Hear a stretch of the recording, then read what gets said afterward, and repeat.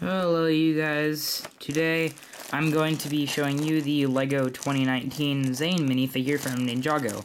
So I kind of been wanting to do a review on one of these 2019 figures for a while because one of the Ninjago ones, because I've been wanting to talk about this new mask piece because I originally saw the leaked images of these figures and I really disliked the mask, and after a while it kind of started growing on me, and I think I kind of like it, but I still have a lot to say about it not being very good. And I'm going to start off with saying a lot of the other Ninjago figures from this wave are not going to be as detailed as this one. A lot of them just have one solid printing, like color, on their torso. For a good example, Kai, it's just the red torso, very low leg print, like not a lot of leg printing, and then just some gold dragon printing on the torso. But this one has a lot of black highlights on it and stuff as well, which makes it a bit better than a lot of the other ones, so that's why I decided to get this one, also because it's the only one that I could find, and like that wasn't sold out on eBay.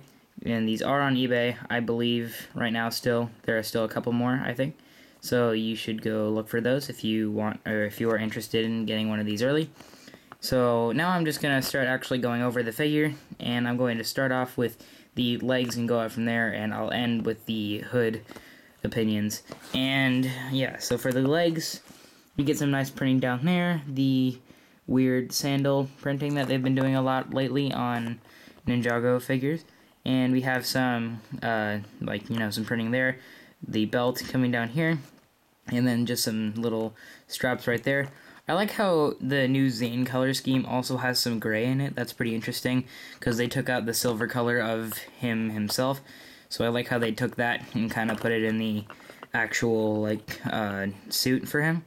On here, he just has these two, stripes of, clothing along here, and one of them has some dragon printing right there. I'm going to get a bit of a close-up on that. That looks pretty cool. I like that printing. And that continues on to a lot of the other figures in this. I'm going to go back here. The dragon printing also continues from here onto the back as well, which I think looks pretty cool. They have his logo back there, and we'll put that hood back on now.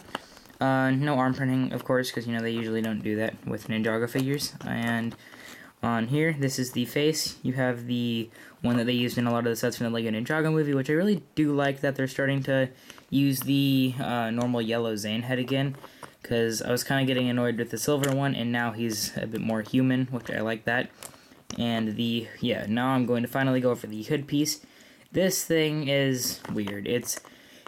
I really liked what they did with the LEGO Ninjago movie, and I was really hoping they'd stay with that, but they just, changed it again. So it's okay. I mean, there's a lot of detailing back here with some nice lines of this piece of, there's a piece of cloth that's separate from the thing itself coming around here, that not an actual piece of cloth, but molded on here, and it comes off right there, and it's pretty long compared to a lot of the other ones, which are just a little tie on the back right there.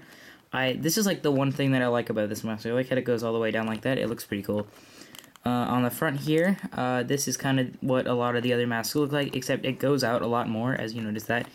It just kind of really sticks out there, and I feel like that looks kind of good from the front a little bit, and then, not really from the side. It looks very big and kind of, really sticks out. The top has some weird thing where it goes down right here and then keeps going back.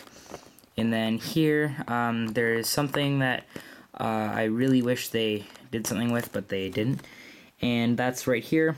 It really feels like there should have been something printed right here, like Zane's logo right there. Maybe they could have had that printed on here. I really would have preferred that, because this space looks like there should have been something printed right there.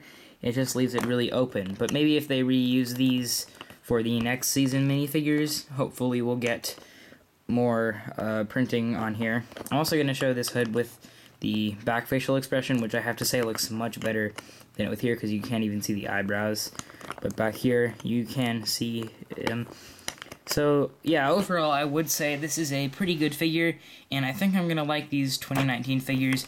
I don't dislike the mask as much as I thought I would. I actually kind of enjoy it. I think it looks pretty cool. But I do hope that they change it pretty soon, because I don't think I can live with this being the new Ninjago, like, permanent hood mold.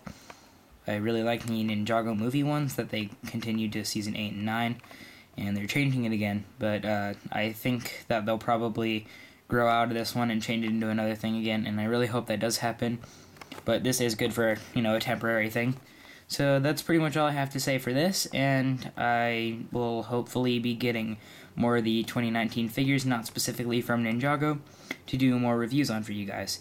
And until next time, I will, see you guys next time.